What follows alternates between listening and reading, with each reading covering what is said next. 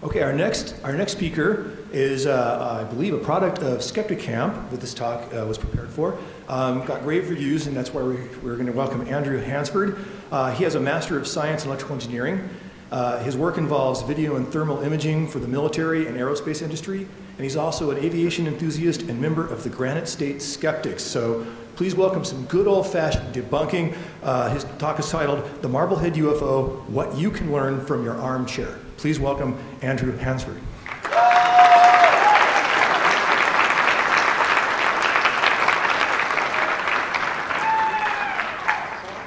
you hear me yet? Yep? Thanks. Marblehead UFO, what you can learn from your armchair. On the 26th of October in 2011, I, Lauren, an allergist and semi-professional photographer, and I say semi-professional because he does sell his photography online, went to Preston Beach in his hometown of Marblehead, Massachusetts, to capture images near and around sunrise. Are they up? Can you see them, Eric? And, you know, this is a fantastic image. We have an old anchor in the front sitting on a beach in the same frame as an island off in front of the sunrise. Meanwhile, we have a very unusual cloud situation. There's clouds overhead, but there's a cloud break in the distance. So we have light streaming in underneath the clouds, and the clouds to the east of this location are lit up from beneath. So remember, some of those details will be important, and it's hard to go back. But while he was processing his photographs, he noticed a white speck in the left side of several of the shots. Can you see the speck? It's sometimes hard to see. Now, he says that the speck stayed there for a while in one position and then sped off to the right. So he put together 10 of these frames and put this up on his blog. Zoomed in on just the area we see, and this is the result. As you'll see, in the first few frames, it doesn't move too much, stays about where it is, and then moves rapidly off to the right. Now, one of the problems with this animation is it's 10 frames, but we don't know the actual interval between when the photographs were taken. We don't know how long each exposure of this is. So it's really hard to tell what the precise movement of the object was. But it does look like there's definitely an object moving over Massachusetts Bay that morning. Now, this story was picked up in the local paper after he posted this animation and the photograph. And, you know, it was hyped up, you know, defies easy explanation. Well, to me, it looked like an airplane, you know, in the distance, lit up from the side, because that's what airplanes look like at sunrise or sunset. They're lit from the side and not the top. But the unusual situation here is there's clouds over it. But, you know, with only a single photograph, what information can we gather about this to support that argument? It's an airplane. We can just say, hey, you know, that's an airplane. What are you talking about, guy? Or we can say, well, Occam's razor says the simplest explanation, that's an aircraft of some sort. But that's kind of, doesn't really leave us where much to go. But what do we do? What do we say? Do we just shrug it off? Do we let other people speculate that this is possibly alien activity? Or maybe a secret military weapon? Or perhaps even something more spiritual in nature?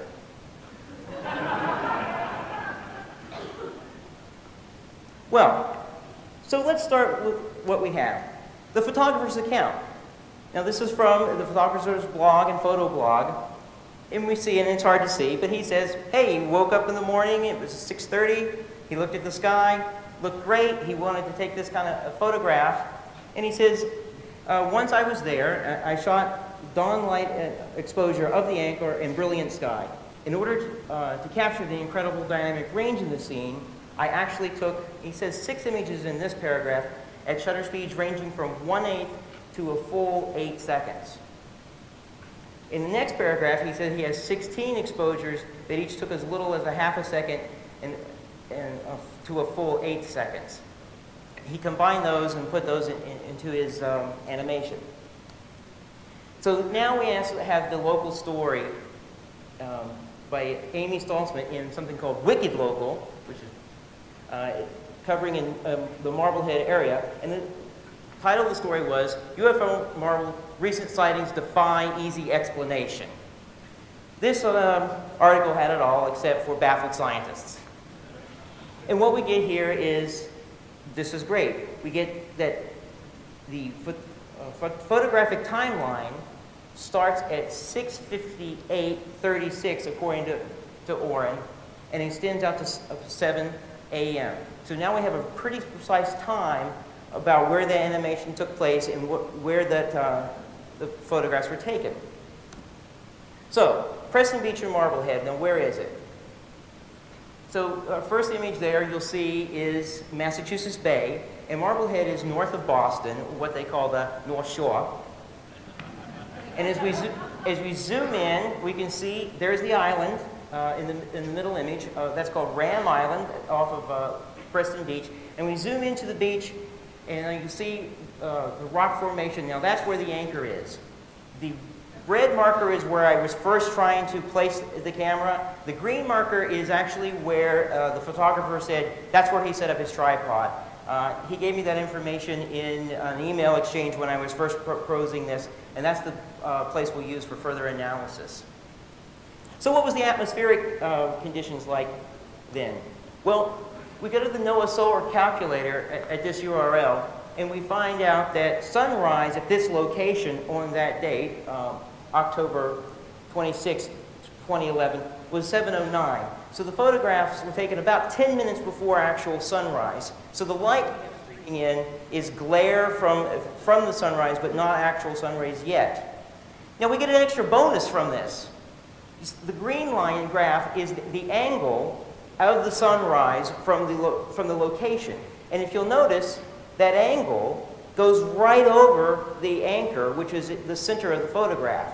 So we can use this line as the approximate center line of where the camera was pointing. So now we know where the camera was, pretty much where it's pointing. All right, so how about those clouds overhead? That object must be beneath the clouds. It can't be above the clouds. If it was in those clouds, pretty much covered to the horizon going south, so it can't be too far south. It looks like it's right over the bay. So how do we know how high those clouds are? Well, every airport issues a weather report every hour, and these are called METAR.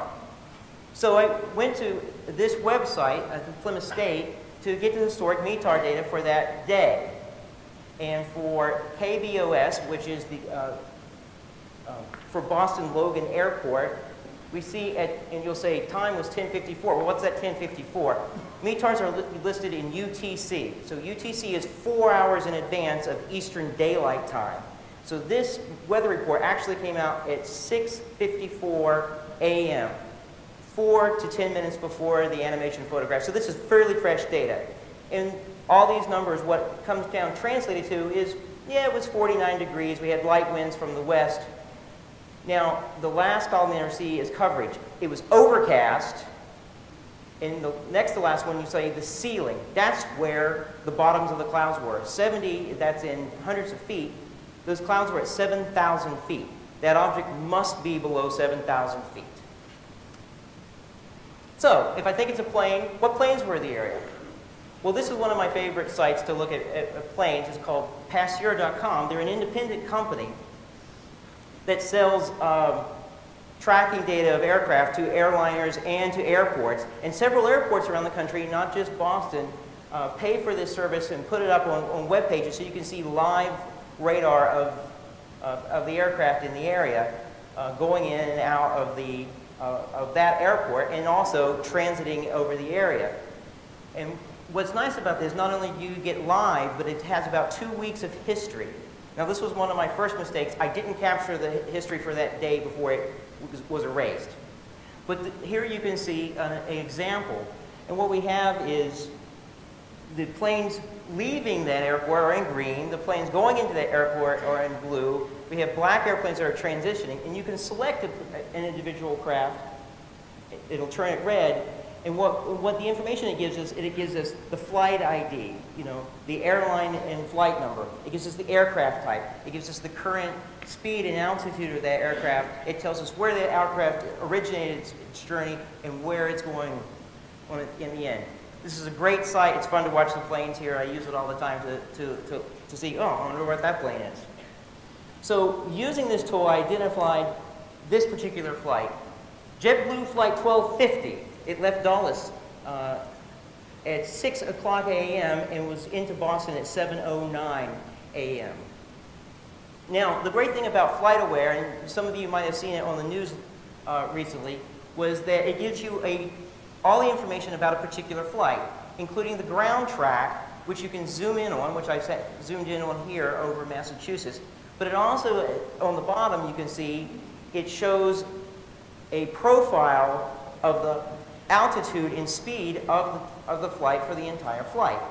And what you'll see here, that this JetBlue Flight 1250, its ground track takes it over Massachusetts Bay, it turns to its left, flies almost directly at the beach on the North Shore, so it would appear to an observer standing there that it was moving very little, like something coming at you straight like this, turns left to make final into runway 27 in Boston, and then moves something like that. So this is an Embraer ERJ 190. So here's what we have so far. We have where the camera's pointing and the flight of this aircraft that matches what we would expect the motion to match. But there's one question left. Will this aircraft, if it's on that flight path, be in the field of view of the camera? Now, we could examine the pictures and try to look, you know, if we measure it here and do some Google Maps, but there's a simpler way. The camera field of view can be determined very simply that if you know what is known as the focal length, and that's the distance between the objective lens and the imager, and the size of the imager, some simple trigonometry will tell you the field of view of the camera. And so this imager, and it used to be a piece of film, and now it's a piece of electronics. And you're saying, okay, well, but this is a compound a lens system, but there's still something called the effective field of view. But where do I get these numbers? Well, every photograph has metadata stored in it, and called EXIF data. And this is extra non-image related data that's stored there originally by the camera and also by any tool that you use to open up the picture. Now, a lot of times this metadata is removed on the web, but on this picture that we saw up front, it was still there. And I used this website, the regex.info, EXIF CGI, fed it to that, and it spelled out that this picture was taken with the Canon EOS 50D. It tells me the serial number of that camera. It tells me that the lens used was an EF S15 55 millimeter lens. It tells me that this particular picture was taken on the camera time at 6:58. It tells me that the ISO was 100, that this exposure was 2, and yes, the focal length is 33 millimeters. It tells me the focal length. Okay, it didn't tell me what the size of the imager was. But it does tell me what the camera is. It's a Canon EOS 50D. You do a web search on Canon EOS 50D imager, and you get a lot of technical information about the piece of silicon in there, including its size, which is 22.3 millimeters wide. So plugging in the 33 millimeters focal length, 22.3 millimeters wide image, you get a 37.3 degree field of view. That's what the camera was looking at. So we combine all this. Here is our marker of where the camera was and approximately where it was pointing. We overlay the flight path of the aircraft, and then we put on the field of view. And we see that the aircraft's flight path intersects the field of view. This is the aircraft.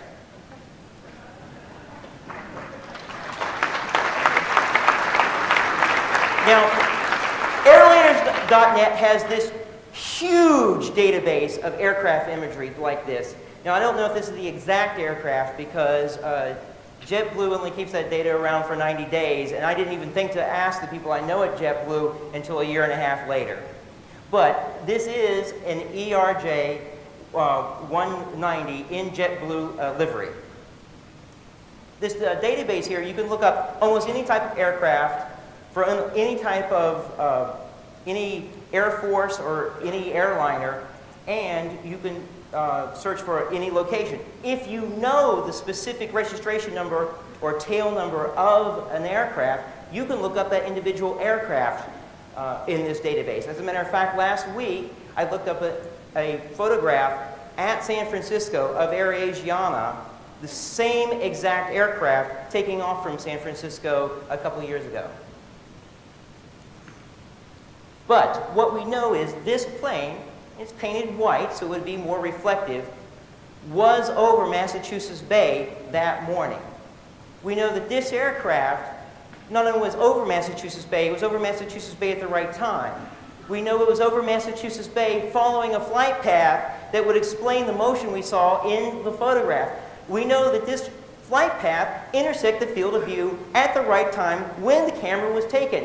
This aircraft should be in that photograph. And if it's not that white dot, then JetBlue is missing an airplane.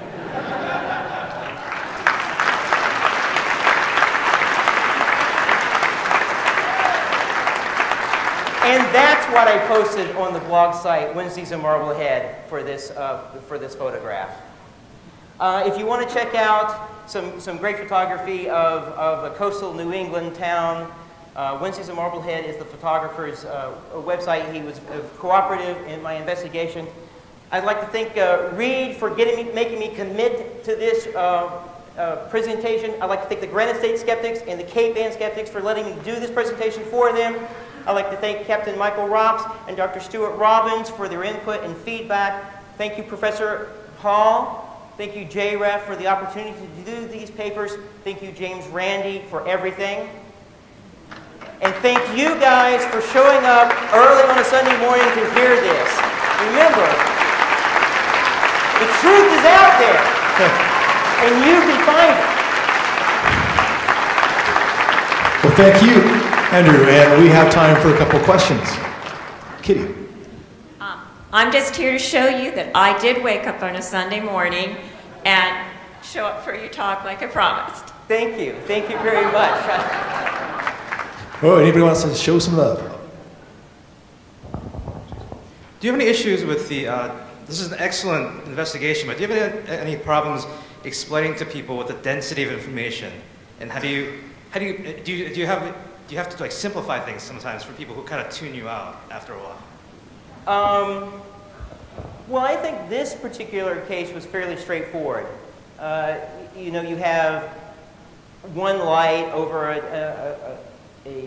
in the image at a time. It was very simple. It lined up exactly with an airplane that was in the area. So this one, no. If I looked on the database and saw that there was no planes in the area that explained that dot, I probably would have just went, well, don't know what that is, and moved on. Any other questions?